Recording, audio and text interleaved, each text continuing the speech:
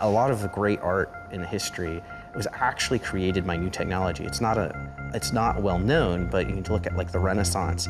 A lot of what was being developed was they discovered perspective, and when they discovered perspective, it opened up whole new channels of art.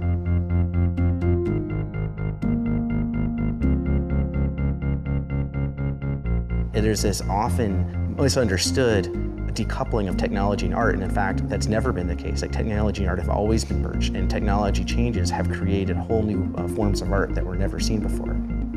I'm Dan Baker. I'm one of the co-founders of Oxide Games, and we decided to make a brand new engine with a brand new game to show off what our engine could do, and that was Ashes. So it's taken about 3.5 years to get to this point, but we're really excited to show what we have now. Ashes of the Singularity is a real-time strategy game set in the distant future, where the future of not just humanity, but the entire universe is being decided by a sentient AI and enhanced humans battling out for galactic domination. It's a very exciting game because it has many, many thousands of units, and you're fighting these massive battles across entire planets.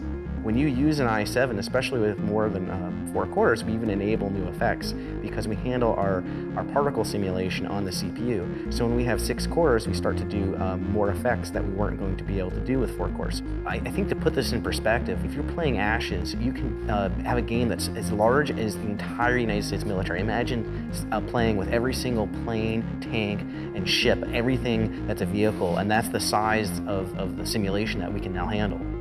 PC gaming is one of the most exciting forms of gaming because you can build your own custom case, you can buy a nicer CPU. PC enthusiasts can really customize their experience. And that's where it really differs from a console.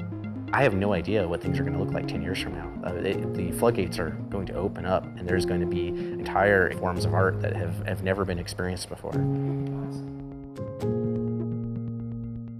Both of the CPUs that I use are Intel i7.